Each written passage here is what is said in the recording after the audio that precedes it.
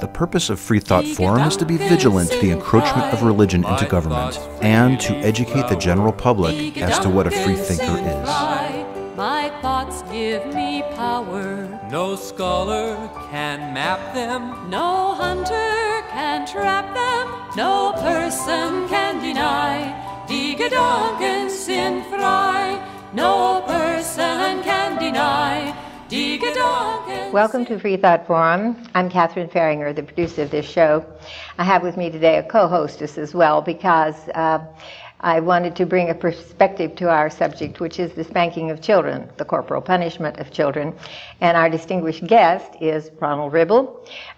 He is a lecturer and a psychologist, and he comes with lots and lots of qualifications to speak to this subject, besides being a parent himself. So welcome, Ron. Thank you. And let's just skip all your wonderful letters in front of your name. Some of them are on the screen, and we'll leap right into it.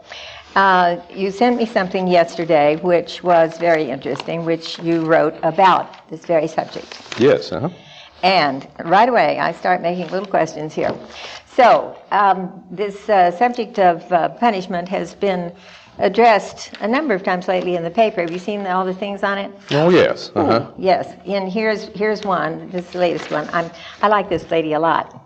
She and I are getting to be email friends, but I don't want the paper to know because they might not like her anymore. Well, she and I exchange some words over the you internet do? every now and then, yes. Yeah, and then there you don't have to pronounce her name. Yeah, I know. It's much easier to be email friends than in person because of that. And then we hear of corporal punishment, what do they say, still of major debate. Nothing wrong with it. Nothing wrong with that headline at all. No. Well, it is still, amazingly enough. Now, I sent you something the other day, and I bet it didn't get there.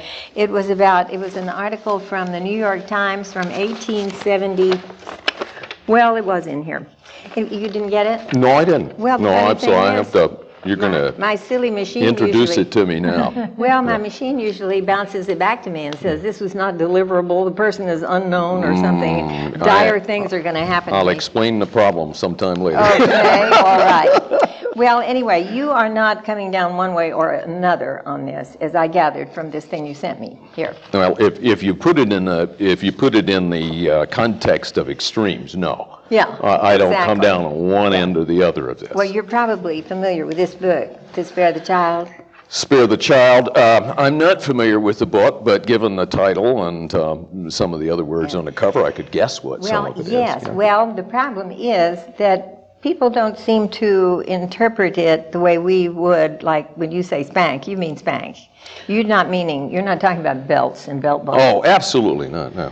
Yeah. Never that. And so on this thing here, here's something you said though. Despite many theories of latter-day hands-off developmentalists, there is clearly a negative relationship between early but measured spanking. What is measured spanking? Well, measured only means that you know, if indeed the time arises when you as a parent think you need to do something like that it is only an event that takes place occasionally, that it is an event in which you are not delivering your anger or your rage at the child, that it's measured and thought appropriate at that time. And we could argue all day long about what circumstances might or might not warrant it.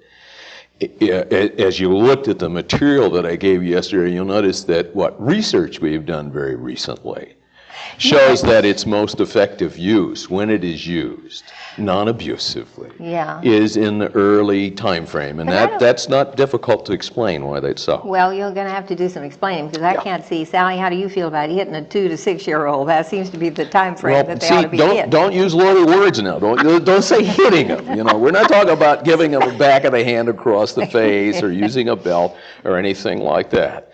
And I think, you know, the difficulty with the extremes here is that one end thinks that if you don't do this, you'll just not be able to raise a proper child. And the other end thinks that you won't raise a proper child if you ever touch them. And I can't set on either extreme because of the results of research and my own experience with this. In other words, it's somewhere in the middle, and we always have to define spanking as being the flat of the hand on the seat of the pants, and that's about it. It's not hitting with belts. It's not hitting a kid with the closed fist. It's not smacking them in the face. It's not pulling their hair. It's not doing violence to a child. Now, the problem is some people are going to say, well, if you touch them at all, it's doing violence. And the question is it? Well, and that's the one that each of us has to resolve on our own. Well, Sally, from the perspective of a school teacher, how do you feel about corporal punishment in the schools? Well, and we're not talking 2 to 6 here, we're talking right, 6. we're talking older middle, surely. Yeah. Middle school kids. Well, we did have corporal punishment in my school. And some of the boys preferred that because they would get their licks and get it over with rather than staying after school or coming in on Saturdays. And they were given the choice. But personally, I would find it very hard to hit anyone, even with a paddle, because that's what they used. And it looked to me like it hurt. Well, it looks to me like a very... And I couldn't do that. It looks like an unintelligent way to solve a problem. And it Well, it may not be unintelligent. Well, and here's another thing. What does it give? It says, well, I can't solve this problem. The only way I can solve it is to hit someone. And then the kid thinks, well, I can hit somebody else. I'm going to caution you about this use of the word hit. Because hit sounds like a lot of different things. Yeah, well, that's true. I've got to clean up my language. Paddle is what they do not at even school. paddle. Well, that's what they use at because school. paddle is a wooden paddle or a ruler or something like that, and I don't even go for the ruler on the hands. Good for you. Great. Okay, now we're getting somewhere. Let me. You have to define.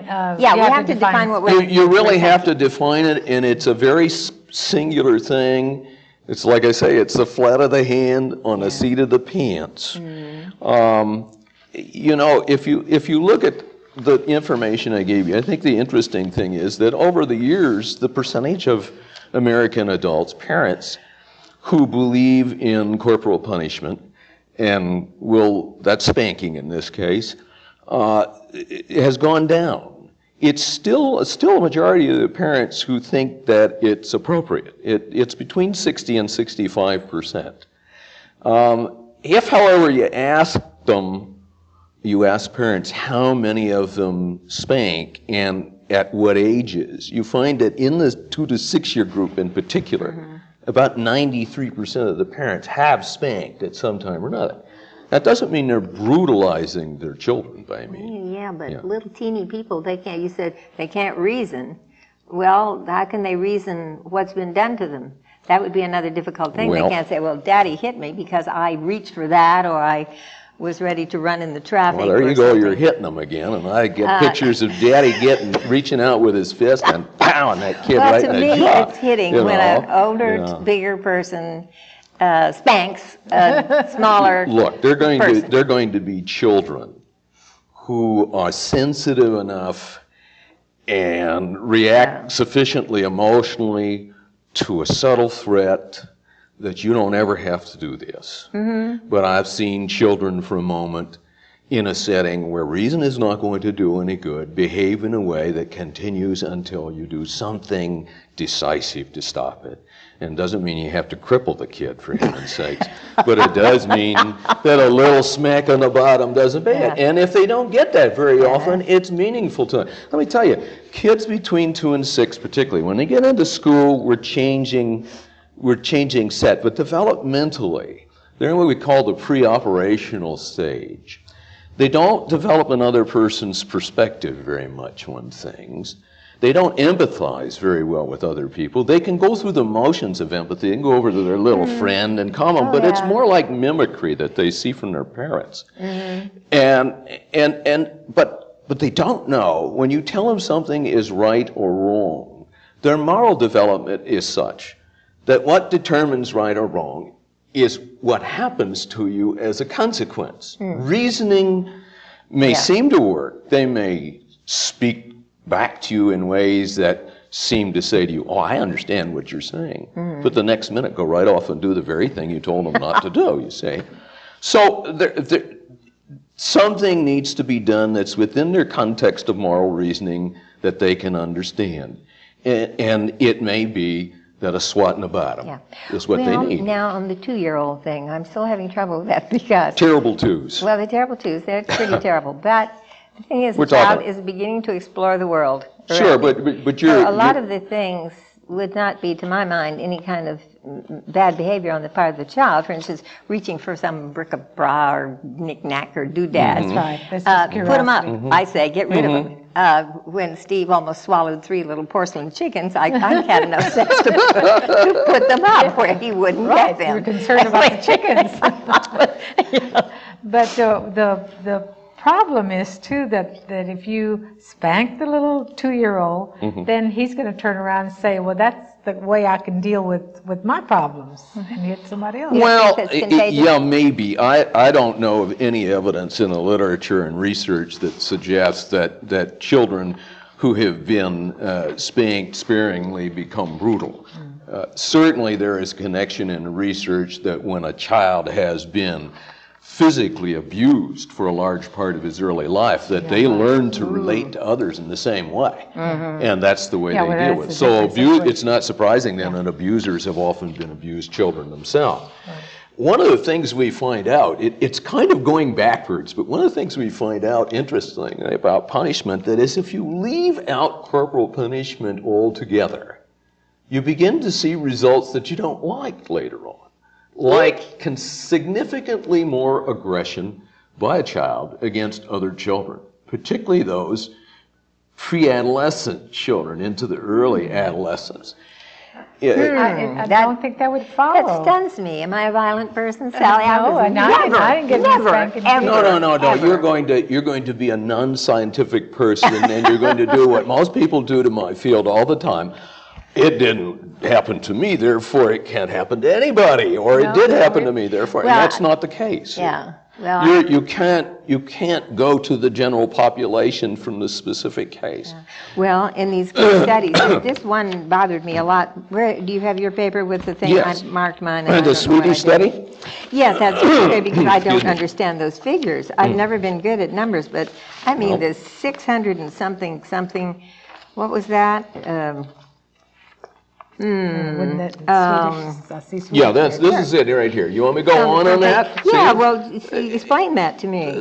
Well, our Scandinavian brothers are probably the most progressive folks on the face of the earth. They do so many things. They pay for their progressiveness, too. Oh, yeah. You know, about 40% of their income for so many things. We're up to that almost. Oh, George is trying to solve that. Yeah. They did, back in '79, they enacted a law that basically eliminated or made illegal or criminal any kind of corporal punishment, including spanking. And so of interest to us since then has been, what was it like before, and what has it been like since, especially with that group most affected, in that early age group that was growing up. What happened to that group where the spanking was eliminated as a legal means of in-family, shall we say, punishment? Well, what our retrospective studies showed, which means we went to, in 1981, to Swedish families and Swedish children and said, how many of you were spanked, or what was the abuse rate? In abuse, we're talking about other than spanking. How many of you were abused beforehand? The rate of abuse that came up in these surveys was 21% of our rate here in the United States. In other words, the Swedish rate prior to the enactment of the law was about 1/5 our rate of child abuse in this country, with the records at that time. Afterwards, when they began to follow these people that were then affected by the Swedish law, they found that in the years following, the Swedish rate rose to 149% of the U.S. rate. 149%. That means that the actual abuse in Swedish families went up rather than down after this enactment. As though, maybe, there's all sorts of ways you could explain it, but that's the data. Particularly notable, and that's this case, and I think this is the interesting part because I'll bring a United States experience in here. was the fact that the assault and aggression by minors on minors in Sweden rose by 672%. Well, that's what just boggled my mind. Well, what years were these? When we're talking about minors on minors, we'll be talking about children from about, say, 8 years of age on up to about 16 No, or I something. meant like, was it in the 70s or the 80s? Oh, no, this would be in the 80s, In the 80s, yes. Because we saw a change in the way people act, including adults, not just children. It kind of started declining in the 60s, and it just kept getting worse and worse. Yeah, Behavior. so I think the behavior of Like the idiot that everybody parked in was front of my bad. mailbox. Now you know you don't block mailboxes. I'm bringing that up just to show Well, if you you, what happens. if you get into the whole subject of aggression, Yeah. which would be another program, Right. At least 20. what you're going to find is that, yes, there has been an increase in aggression. Yes, study shows that watching violence on TV as a steady diet between 8 and 18 years of age results in increased aggression past 18 years of age. But what we also know, friends, just had a program on TV here recently, just the last week, maybe the last week and a half, where they were looking at daycare children. Yes, I saw that in the Daycare paper. children who were becoming more aggressive and less obedient at home when they spent extraordinary amount of time in daycare, where in fact, in any decent daycare, you're not going to lay a finger on the child, and you're going to be very circumspect about what you say no to that child about. In other words, no curbs, no limits, seems in the case of both Sweden and daycare to suggest that the children become more aggressive. But how could they run a daycare without having some limits? Well, they do have way? some They limits, must but be. I'm telling you that that your limits Where- are pretty much kept to those things that people who say no corporal punishment would say. You do tell them, no. Well, But you find that the kids become more aggressive with each other the more time they spend in daycare. Maybe that's because they're just all put together there. You know, I think one of the things, I'm very much an evolutionist. This will start to really raise some hackles, you know. I'm very much an evolutionist. We agree with that. We love that word. And if you want to hear my good speech that I'm going to give in Washington in August, it's going to be about the remains of yesterday and Homo sapiens in the year 2001. And one of my primary theses is that while we look great, and we doll up wonderfully and look very sophisticated, we're still working with a 50 to 75,000 year old brain that hasn't evolved very much except for what we know about the world. And the instincts and impulses which are in there are very much those same primitive instincts and impulses that were in there years ago. Aggression is a very natural thing for human beings. We like to cloak ourselves in the cloak of sweetness and niceness, but we're an animal, just like the other animals. And in fact, those other animals really behave better than we do. Yes, they do. We're the only species outside of our chimpanzee brothers with whom we share 99% of our gene pool. Look at us. keep it up. You How to know, make it and they're very aggressive with each other. They can get very mean. Yeah. Well, do you think, Sally and I were discussing population, which is just getting out of hand, and the fact that there are more pressures today. There's more people everywhere you go. It's very annoying, and people are space. They don't like people to intrude on their space. Now, would that factor in here somewhere on this more aggressive thing? We just flat are getting more aggressive, all of us. Well, I'm getting mean. our ability to put up with what the environment deals us, including crowding, has a lot to do with our temperament. And unfortunately, we don't all have the same temperament.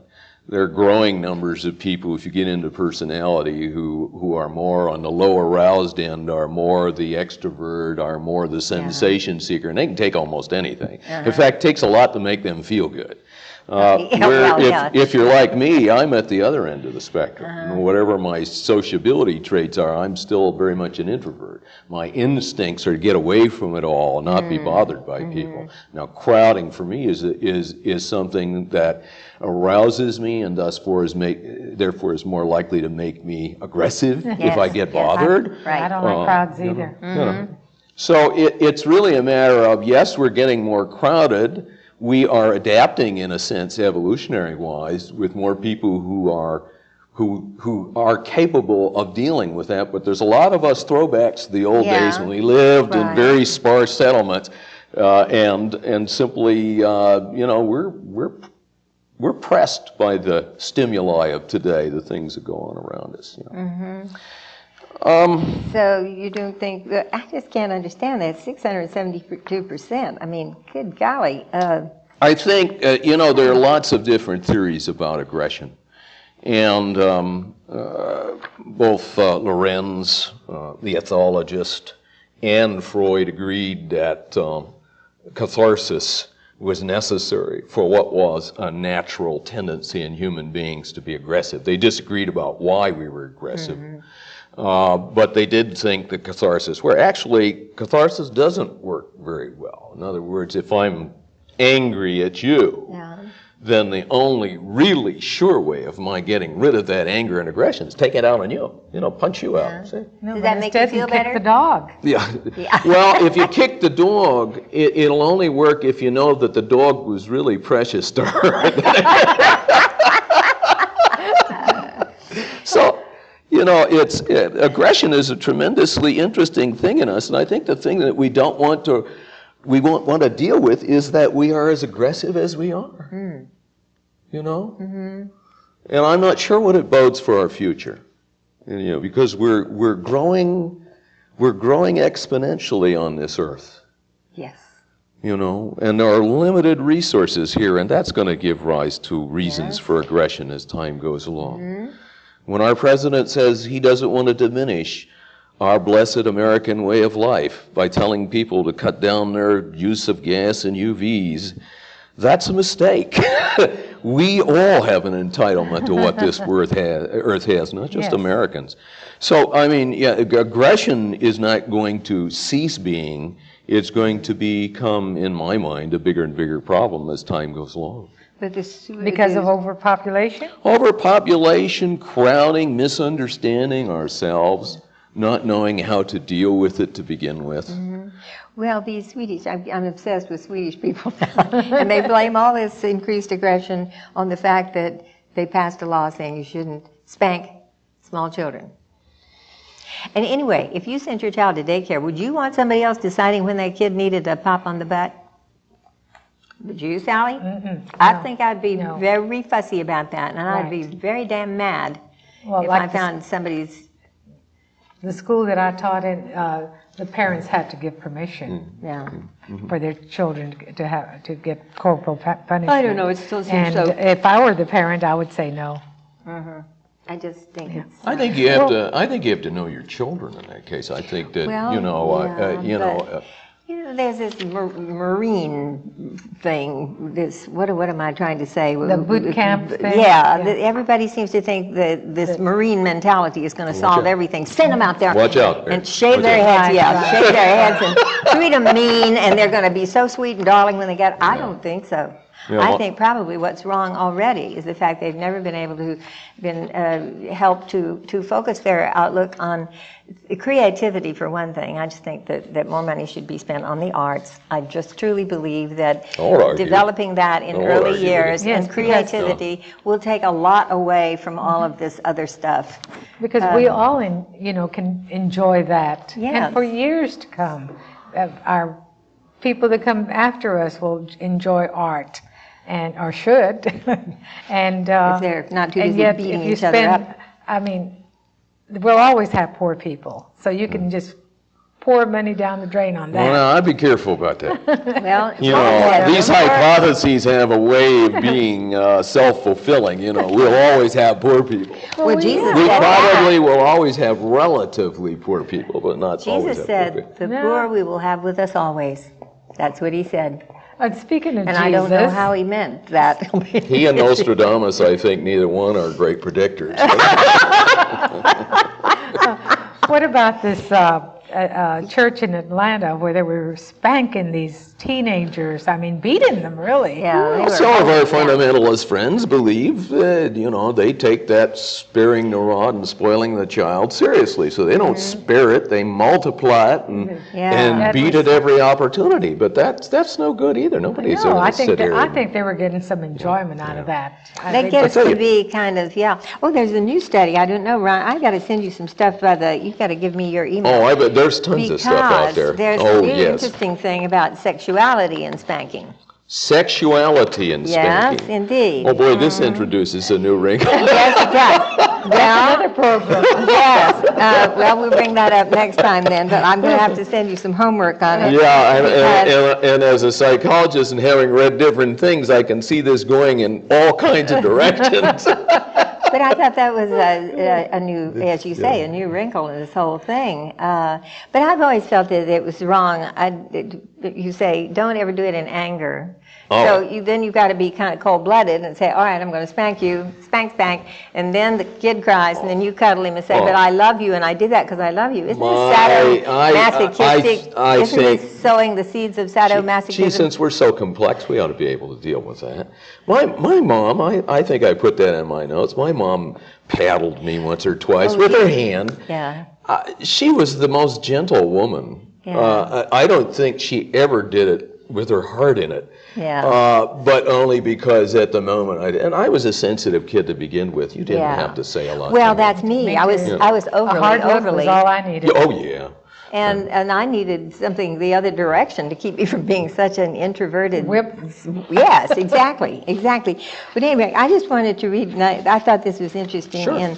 In this, this is the problem, as he defines it. This is Philip Grevin in Spare the Child. Oh my goodness!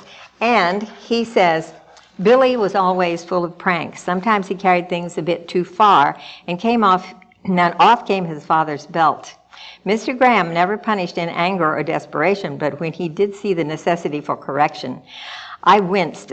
At such times I had to remind myself of another proverb, withhold not correction from the child, for if thou beatest him with the rod, he shall not die. Proverbs 23:13. More than once I wiped tears from my eyes and turned my head so the children wouldn't see, but I always stood behind my husband when he administered discipline. See, they get confused between discipline and punishment. I knew that he was doing what was biblically correct, and the children didn't die! Exclamation point. Mrs. Morrow Graham, mother of Reverend Billy Graham. Now, isn't that delightful? Yes, your childhood sounded more like the one my husband describes. I mean, there were 4 kids, and his father was a minister, and his mother was, he was kind of off doing ministerial things, you know. A lot of it was on the golf course. And so his mother had to deal with the 4 kids. And it sounded more like the Keystone Cops at his place, because he said she would get so mad at him. He was the mischief maker. And she would run after him, and then they would both end up just howling with laughter, and just nothing ever came of it. Sometimes the mischief makers are annoying but delightful at the same time.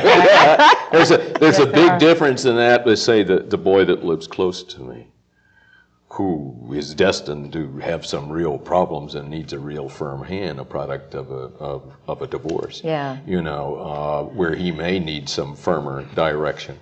Can I mention one thing that relates to this? Sure. We have time. And quickly. You know, there was a piece on TV here last week that had to do with private schooling in Massachusetts, where the state does not require that there be any meeting of state standards. Yeah. And I'll tell you more about that sometime. I guess you'll have to. Well, you'll have to tune in again next time for Freethought Forum, and we'll have Ron Ribble back, and you can finish what you were about to say. What a pity it went so fast. Tell us now. Yes. Well, this was the most interesting. I think as I please, and this gives me pleasure. My conscience decrees, this right I must treasure. My thoughts will not cater To duke or dictator, no person can